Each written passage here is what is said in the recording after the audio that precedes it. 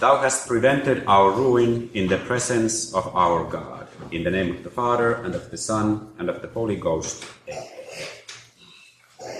The Assumption of Our Lady in the heaven fills us with joy and gives us great reason to have confidence in the midst of all these sorrows in this valley of tears that is our own world. Our Lady is also our Mother in heaven, guiding us through these sorrows. And I wanted to use the opportunity of this feast to tell you about a monument of the sorrows of children I recently encountered. When returning from my mission trips on this past week, I stopped at Owatonna, Minnesota, where from the years 1885 to 1945 was situated the Minnesota State Public School for dependent and neglected children. Nowadays, the site hosts an orphanage museum, and during the 60 years history of this orphanage, over 10,000 orphaned, dependent, and neglected children were placed there. It was at its crowdest during the Depression era of the 1930s, when the orphanage housed 500 children at one time. When the children entered this orphanage, they became, so to speak, wards of the state. Ages ranged from babies to age 18. The goal of the orphanage was to provide a provisional home for the children before placing them out for adoption. Some children did find good homes, but others suffered difficult and humiliating experiences. And while the intention was not to institutionalize children, many spent their entire childhood there. A small child or baby, upon arrival in this orphanage, he was placed in the nursery, put in total isolation for 3 weeks, during which time a physical, various tests and immunization shots were given. The goal was to place the small child out for adoption as quickly as possible. This often did not happen, and as a result, the small child's early mental development was greatly hindered. As soon as the age permitted, every child was assigned a job. Typical boys' jobs were like scrubbing and polishing floors, mowing lawns, cleaning streets, helping garbage haulers, shoveling walks, and working in the garden or dairy barns, bakery, hospital, laundry, or nursery. Typical girls' jobs were assisting with housework, scrubbing and polishing floors, working in the kitchens, dining room, nursery, or hospital or laundry, and caring for younger girls, or waitressing for employees' dining room, or helping with summer vegetables and fruits during canning season. Some children had to arise as early as at 5 a.m. to start their job, while all other children rose at 6 a.m. Bedtime was 7:30 p.m. year-round. One of the former girls in the orphanage later remembered her time at the ward. The girls that worked in the main kitchen had a 5:30 a.m. wake-up call. All other girls were up at 6 a.m.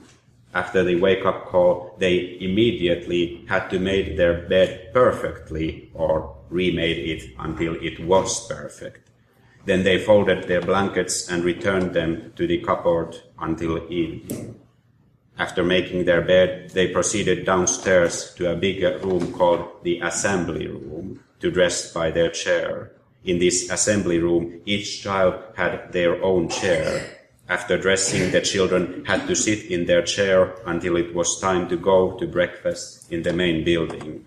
Absolute rules when sitting in the chair were first, feet flat on floor, 2, arms folded across chest, 3, knees together, 4, total silence.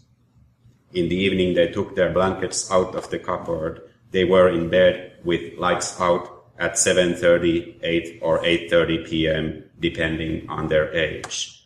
The only exception was Christmas Eve, when everyone could stay up until 9 p.m. Absolutely no talking was allowed after lights out.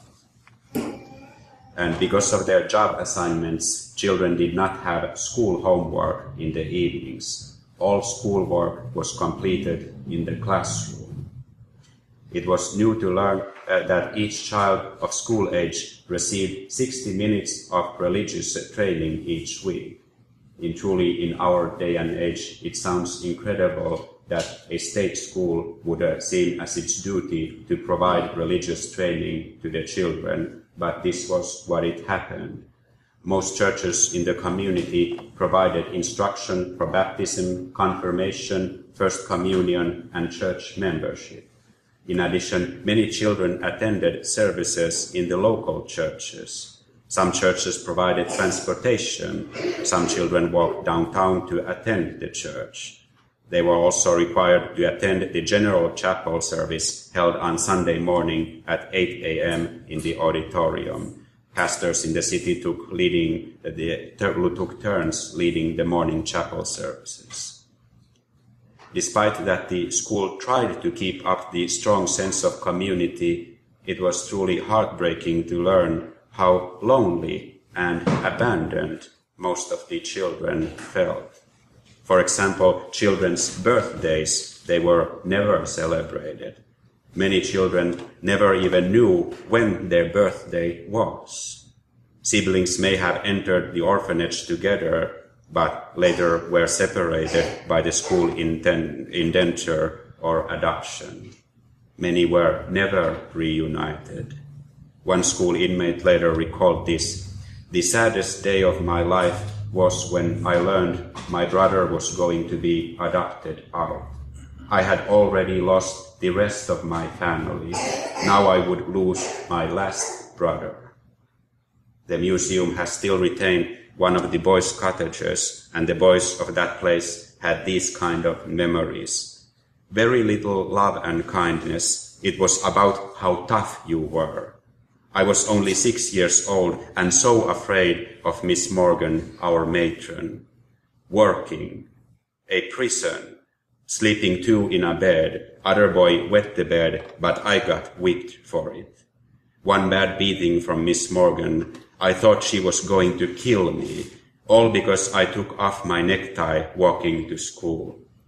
No matter how cold you got on the playground in the winter, you could not come in until everyone came in.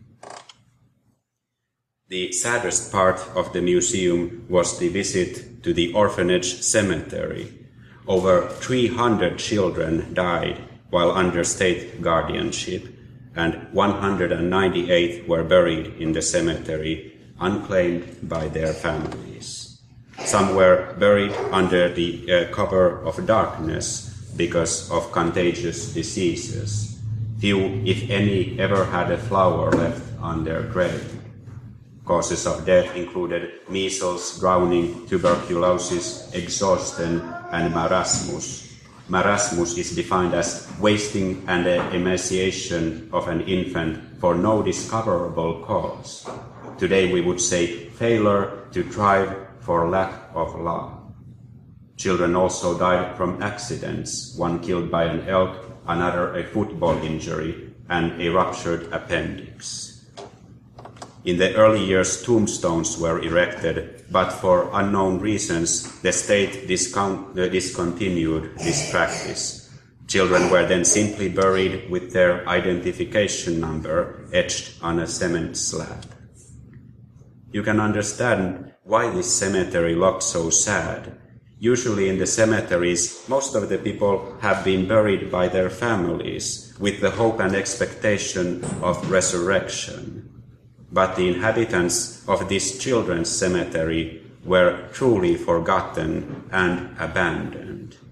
Not only were they abandoned at their birth and in their life, they were also abandoned at their death. The sign, which paraphrases the history of this cemetery, has these touching words: "Thank you for visiting this historic site and remembering these once forgotten children." Dear faithful, there is perhaps no feast in the year which can give us so much consolation and hope for the future as the feast of the Assumption. All the graces and dignities of Mary she now enjoys, they were earned during her life on earth. No one ever bore as much suffering as Mary, and no one ever reached the higher glory of paradise. She was the most humble, most unnoticed when she lived on earth, but she has the greatest place in heaven. One of the poems which the girls in the orphanage sung showed their longing to their mother, and it went like this. I am a little orphan girl, my mother she is dead. My father is a poor man who cannot weave no bread. I sit by the fire and hear the organs play. It sounds like my mother, but she is far away. Take good care, dear faithful, that in your life you don't reach to the worldly honors, but that you seek only those things which are in heaven. You might be abandoned and orphaned by the world because of this, but you never are abandoned or orphaned by your own mother in heaven. I would also want to tell you to remember those who are much in need of your help, the suffering souls in purgatory. You might not often think of this, but this cemetery visit brought that clearly back to my mind, that there are many of children in the purgatory as well, suffering because of sin and waiting your prayers to deliver them to their Mother Mary in heaven.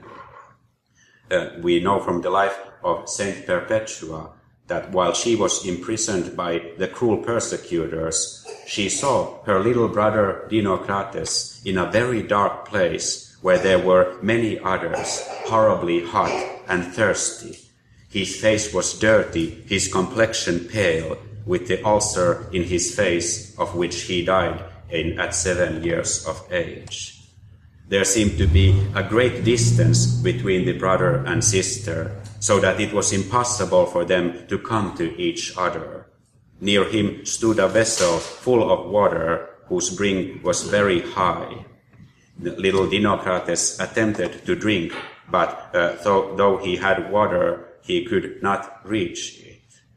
After the end of the vision, Saint Perpetua knew that her little brother was in pain, but trusted that through her prayers she could save him. So she started to pray for him, begging God with her tears day and night that he would be delivered. Finally, she saw the same place as she saw before, now full of light, with Dinocrates, his body very clean and well clad, and him happily drinking refreshing water from the vessel. And then she knew he was relieved from his pain. Dear faithful, as Saint Perpetua prayed for her brother, Mary prays for all us sinners. She never abandons us or leaves us orphans. She is our mother, and like a good mother, she never leaves us until she sees us too in heaven. And in return of this great love of your heavenly mother, please pray for poor souls and pray for your family and dear ones, that we might all be delivered in the end to the heavenly kingdom with God the Son in heaven in the eternal paradise. Have a blessed feast of Assumption, and God bless you. In the name of the Father, and of the Son, and of the Holy Ghost. Amen.